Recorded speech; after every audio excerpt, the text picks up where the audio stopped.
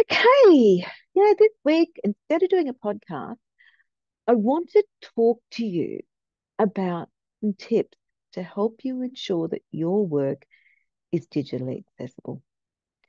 And by that, I mean that your work can be accessed by anyone, regardless of their ability. So, tip number one today was a reel from Alan Parker where he discusses about PowerPoint. Tip number two.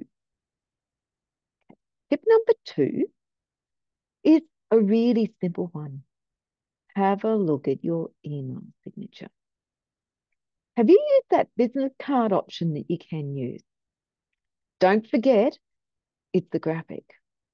If it's the graphic, people that use assistive technology can't read it.